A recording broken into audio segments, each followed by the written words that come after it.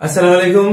SK online চ্যানেলের পক্ষ থেকে সবাইকে শুভেচ্ছা জানিয়ে আজকের ক্লাস শুরু করছি। আজ আমরা নবম দশম শ্রেণীর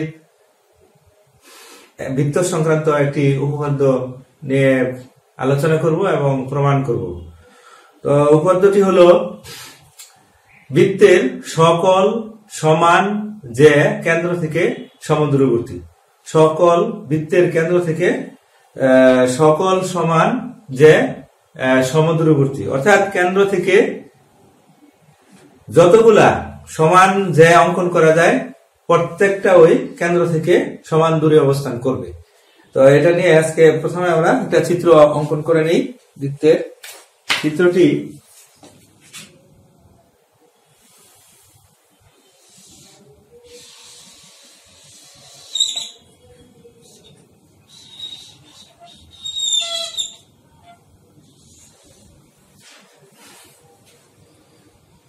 তো সমান যে অঙ্কন করি, এটার কেন্দ্র হলো কেন্দ্র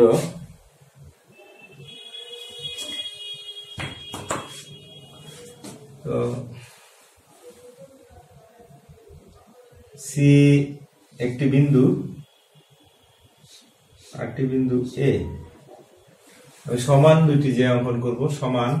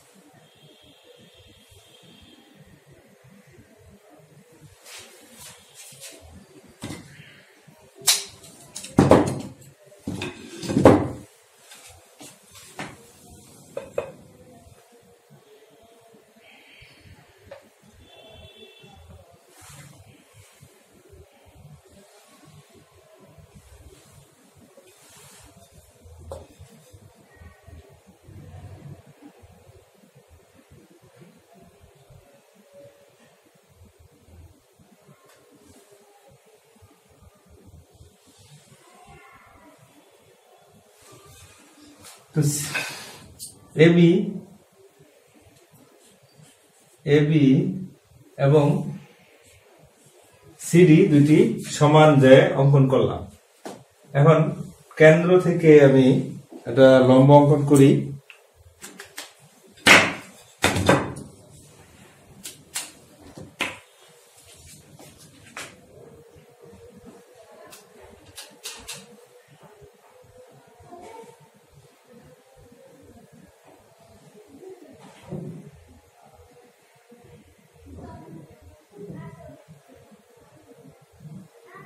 আমি এইখান থেকে চাপ দিয়েও নিতে পারি, এখান থেকেও নিতে পারি, অথবা সি এবং ডি বিন্দু থেকেও লম্ব অঙ্কন করতে পারি।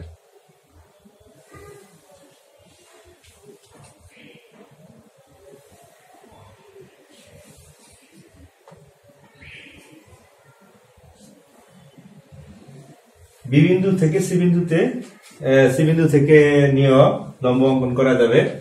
তো আমি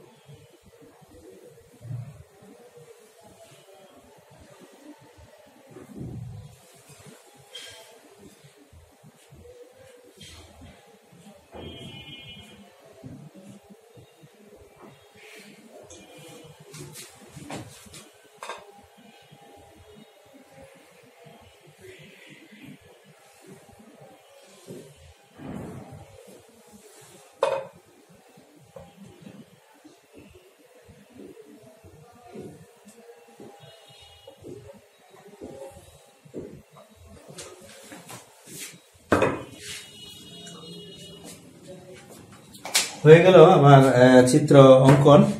তো এখন এটা আমি প্রমাণ করব।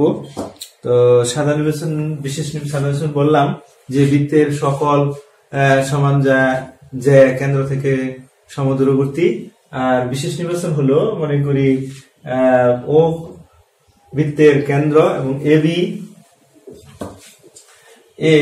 বি এবং সি ডি দুটি সমান যে। প্রমাণ করতে হবে যে কেন্দ্র থেকে এ বি এবং সি ডি জেদ্বয় সমদূরবর্তী। অঙ্কন ও থেকে এ বি এবং সি ডি জেদ্বয়ের উপর ও ই এবং ও এফ যথাক্রমে এ বি এবং সি ডি জেদ্বয়ের উপর লম্ব রেখাংশ আঁকি। কেন্দ্র থেকে এ বি এবং সি ডি জেদ্বয়ের উপর যথাক্রমে ও ই এবং ও এফ লম্ব রেখাংশ আঁকি এবং ও কমা এ এবং ও কমা সি যোগ করি। ধাপ, আমাদের প্রথম ধাপ হলো যে ও ই লম্ব এবি, ও ই লম্ব এবি। ধাপ 1, ও ই লম্ব এবি এবং ও এফ লম্ব সিডি, ও এফ লম্ব সিডি। তো অতএব আমরা পাই যে এ ই সমান বিই এবং সি এফ সমান ডিএফ। কারণ হলো যে আমরা জানি মানে যেহেতু বৃত্তের কেন্দ্র থেকে ব্যাস ভিন্ন অন্য কোনো জ্যায়ের উপর অঙ্কিত লম্ব ওই জ্যাকে সমদ্বিখণ্ডিত করে, অর্থাৎ এই সমান বি এবং সি এফ সমান ডিএফ হবে। তো অতএব এ ই সমান সি এফ, অতএব এ ই সমান হাফ এ বি এবং সি এফ সমান হাফ সিডি। অতএব এ ই সমান হাফ এ বি এবং সি এফ সমান হাফ সিডি। ধাপ 2, এখান থেকে আমরা পাই যে এ ই সমান হাফ এ বি এবং সি এফ সমান হাফ সিডি। তো ধাপ 2 এ আছে যে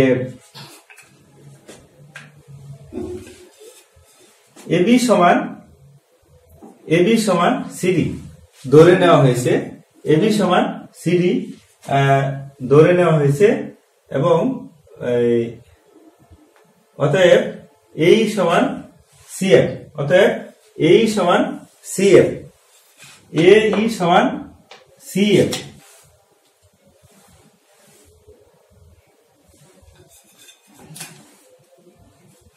অতএব এ ই সমান সি এফ।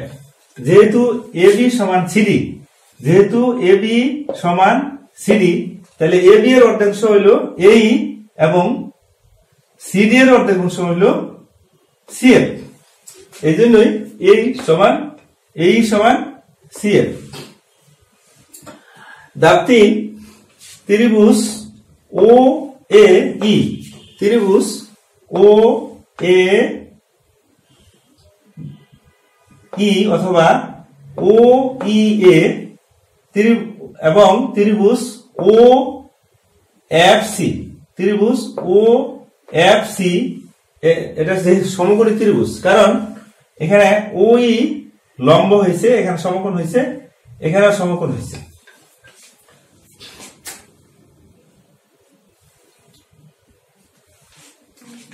যেহেতু ও ই লম্ব এবি, কাজে এটা সমকোণ, এটাও সমকোণ। তাহলে এই দুটা হলো সমকোণী ত্রিভুজ, অর্থাৎ ত্রিভুজ ও এ ই এবং ত্রিভুজ ও এফ সি, ত্রিভুজ ও ই এ এবং ত্রিভুজ ও এফ সি হলো সমকোণী ত্রিভুজ। এই সমকোণী ত্রিভুজের মধ্যে এই বাহুটা এবং এই বাহুটা সমান, কারণ এরা একই বৃত্তের ব্যাসার্ধ, অর্থাৎ আমরা লিখতে পারি যে ও এর সমান ওসি, কারণ ও এ সমান ওসি, কারণ এরা একই বৃত্তের ব্যাসার্ধ। এবং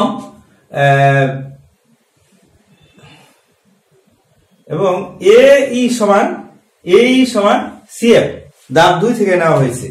ধাপ 2 থেকে আমরা পাইছি যে এ ই সমান সিএফ। তো ত্রিভুজদ্বয় সর্বসম কিভাবে, যে আমরা জানি সমকোণী ত্রিভুজের অতিভুজ, এবং এখানে ওসি এবং ও এ হলো অতিভুজ এবং একটা বাহু সমান হইলে ত্রিভুজ দুটি সর্বসম হয়, আর সর্বসম হইলে অনুরূপ বাহু অনুরূপ কোণগুলা সমান হয়। অতএব আমরা লিখতে পারি যে ও ই সমান ও এফ, অতএব লিখতে পারি ও ই সমান ও এফ। এবার ধাপ 4 এ আমরা বলতে পারি যে ও ই, অতএব আমরা বলতে পারি যে কেন্দ্র থেকে, অতএব ও ই এবং ও এফ কেন্দ্র ও থেকে এ বি এবং সিডি জের লম্ব দূরত্ব